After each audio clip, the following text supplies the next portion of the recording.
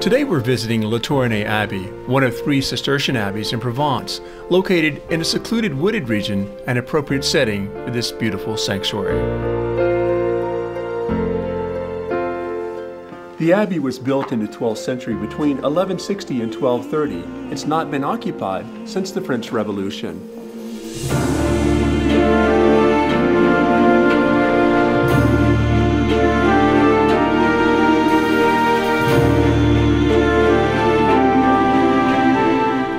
The monks here worked 8 hours a day, they prayed 8 hours a day, and they slept 8 hours a day. Now what did they do for work? Well, they worked in the olive groves, harvesting olives for olive oil, and in the vineyards, harvesting grapes for you-know-what, wine.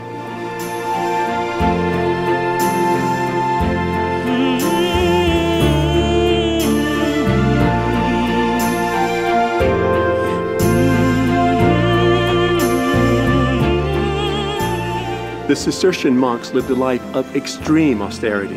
That's because the eye of God was always on them. They lived by a code of simplicity, humility, and poverty.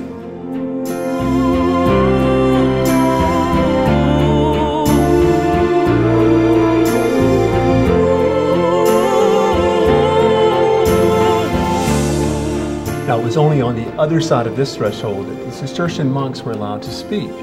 And that's symbolized by the tongue and by the pine cone, which represents knowledge. So this is the room for discussions.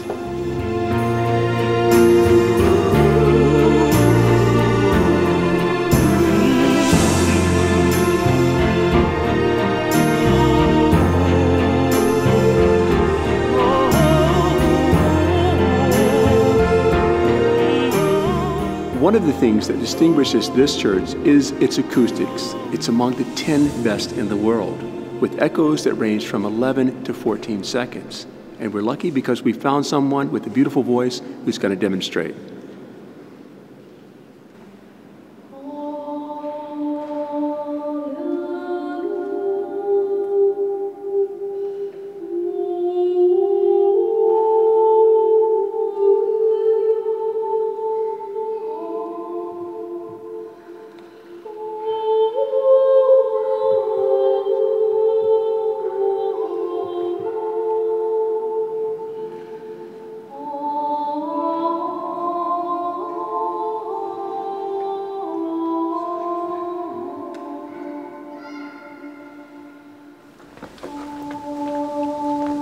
I've been to a lot of churches, but that is perhaps the most spiritually moving experience I've had.